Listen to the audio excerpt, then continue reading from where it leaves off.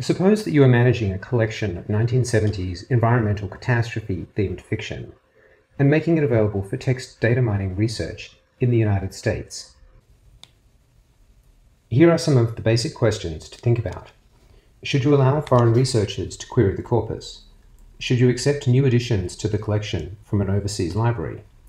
Are you in a position to send a copy of the corpus to overseas researchers? And does it matter if those researchers are housed in a university, a corporate-sponsored think tank, or a for-profit corporation?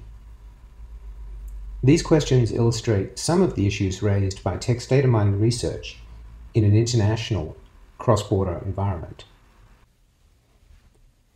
In the materials that follow, we're going to introduce you to some of the conceptual building blocks that you will need to be able to understand and address these kind of issues. Our aim isn't to make you all experts in comparative and international copyright law, but we hope to give you enough information so that you can identify potential areas of concern and understand how to structure cross-border collaboration in TDM research without taking on unnecessary risks. The first step in appreciating the kinds of international and cross-border copyright issues that might be relevant to text data mining research is understanding the relationship between domestic and international copyright law.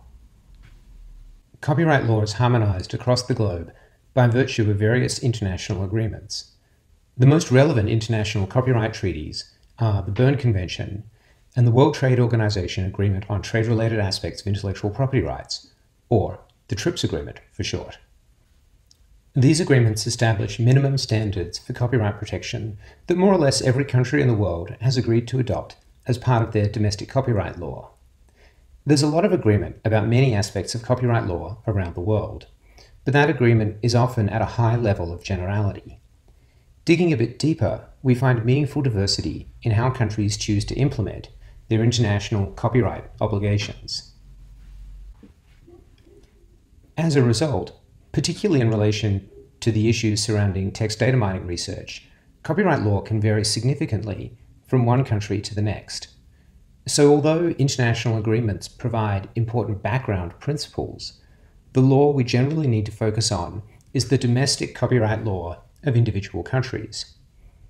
That sounds simple enough, but we have to complicate this story slightly with respect to the European Union. Copyright law in the EU is harmonized by a series of EU directives. These directives must be implemented in the national law of the various member states, but in many cases the EU directives also have direct effect. This feature of European law explains why in some cases you will hear us talk about European copyright law as though it were a single consistent body of law, and sometimes this is just a helpful generalization.